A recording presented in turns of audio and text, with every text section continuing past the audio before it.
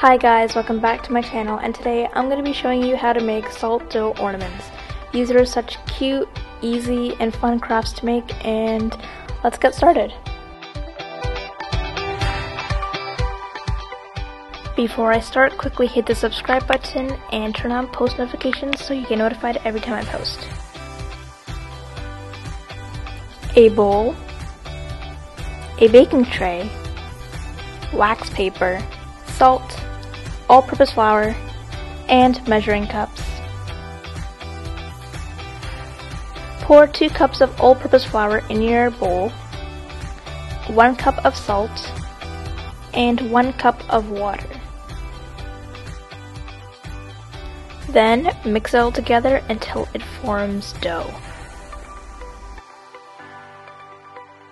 After a while of mixing, it should form this hard dough right here.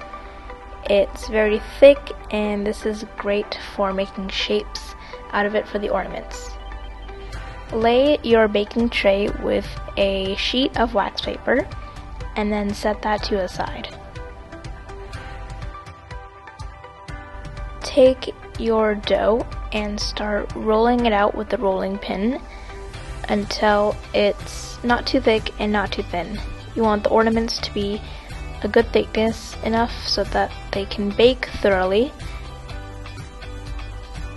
just like this.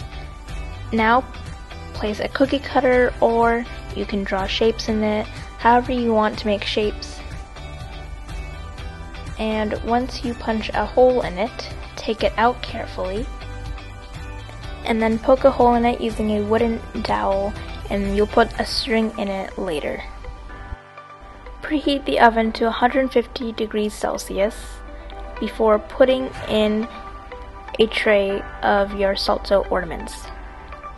Put them in there for 40 to 60 minutes. Let them cool for 1 to 2 hours, and then you can get to decorating them. You can paint them, put glitter, use markers, anything you want. Have fun with it.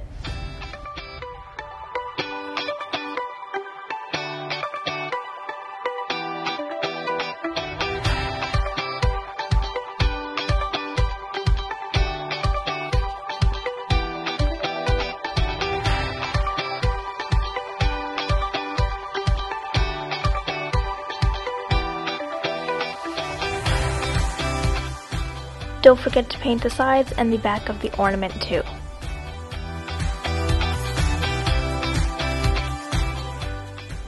Alright, so I finished painting all of them. One is a flower, one is a moon, and one is just this rainbow circle. And I think they look great, so you should let them dry until they aren't wet anymore. And then once you do that, you can move on to the next step. The final step of these ornaments is to put a string through it. So I'm going to be using this blue string and putting it through the ornaments. Cut it to an appropriate length and weave it through the little hole you made earlier, and double knot it so it won't fall. Once you're happy with that, cut off any excess strings. And there you have it. Here is how I made salt dough ornaments. I hope you enjoyed this video and you'll use this for any upcoming events. Thank you so much for watching. Please subscribe for more videos, and don't forget to comment down below what you want to see next. Bye!